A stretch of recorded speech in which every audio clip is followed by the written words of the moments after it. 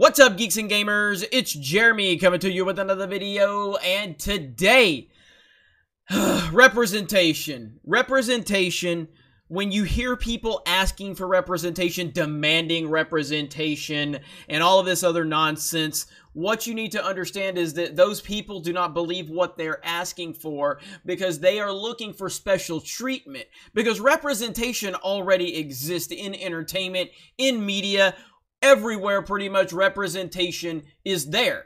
So when you hear people saying they need more representation, we need to have more, they don't mean it. They just mean that they want to play the victim. And they're always going to move the goalpost. They're always going to change the rules when it applies to their victimization. Here we have someone, I am going to blur their name out because they will play the victim if I highlight them, even though this tweet has kind of gone viral at this point. But look at this right here, okay? Now, when you go to a horror movie, what do you expect to see? You expect to see people getting killed, right? How many times have we seen a straight couple get killed in a movie? Plenty of times. Happens every time there's a horror movie, right? Every time. But yet now, here we have gay and LGBTQ representation that they constantly ask for. We want to be treated like equals. We want to be treated just like any other person. Then it happens, and what do? They play the victim because they don't actually want the thing that they ask for. So here, warning gays and LGBTQ people going to see It Too. The opening scene involves the brutalization of two gay men and the murder of one of them. I felt sick, and it threw off my entire movie experience. I just want you to be aware. I am not saying don't see the movie. I am simply warning those who may be harmed by it.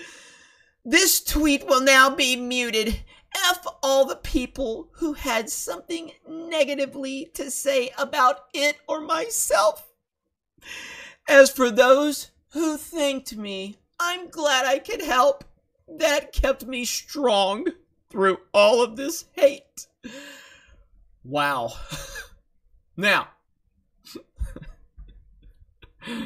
this person's profile is what the F is going on here in this day? Gay, Mexican, Black Lives Matter, feminist, philosopher, writer, bitch, he, him. Okay. Now, how about this one?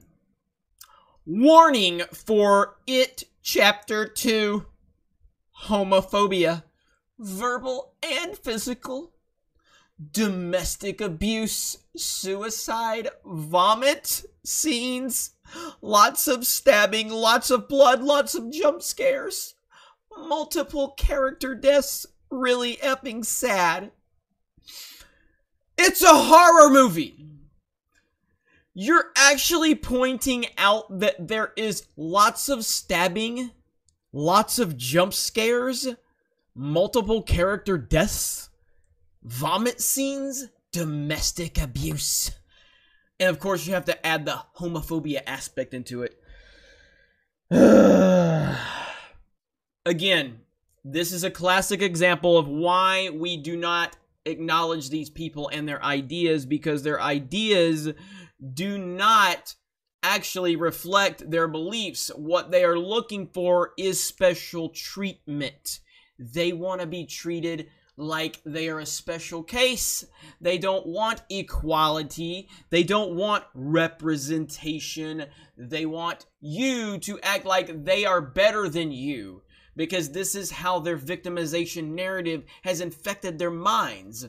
They are career victims, they are lifelong victims, and no scenario is ever going to make them happy. So no matter how much you give them, no matter how much you pander to them, they will always find something else to be victimized by.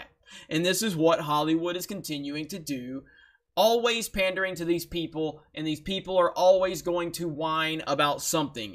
You give them a scenario that has been in literally pretty much every horror movie where there's a straight couple, and I haven't seen It Part 2. It is in the book, by the way, this scene. I haven't seen It Part 2, but I'm assuming it's a scene with two gay men doing their thing, and there's a murder, okay? That's happened for a straight couple in every major hack and slash horror movie. If you've ever seen Friday the 13th, if you've ever seen Nightmare on Elm Street, you know, Halloween, it happens.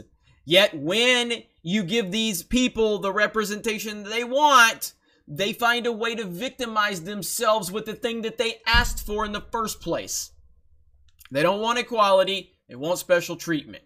I like the first It movie. I guess I don't know why I haven't seen It Chapter 2, but now because we have the SJWs crying about it, I'm definitely going to make a point to go see It Chapter 2 this weekend. If I can't, actually, I'll be in Indiana this weekend for Sports Wars for Geeks and Gamers. So if you're in West Lafayette, Louisiana, West Lafayette, Indiana, hit me up on Twitter because we're going to be at the Purdue TCU game, and we're going to be covering that. We're going to be on the sidelines. We're going to have media press credentials. It's going to be awesome, and we're looking forward to that.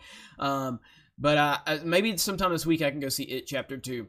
But yeah, these people are crazy, man. Like, again, this is the entire premise of my stance on this channel, for the most part, is that these are the type of people that are affecting entertainment, and these are the type of people that the entertainment industry is listening to. And why? Why do you listen to people that you'll never satisfy? Why do you listen to people that are always going to change the rules as it applies? Once you give them what they want, they change it into something else. They're never going to be happy. They're never going to be satisfied. So stop giving in. It's an endless rabbit hole of victimization, just like I always say. So don't give in. Anyway, have you seen It Chapter 2? What did you think? Were you offended by the opening scene of equality? Let me know. Have a great day. Thank you very much for checking out this video, and we will talk to you later.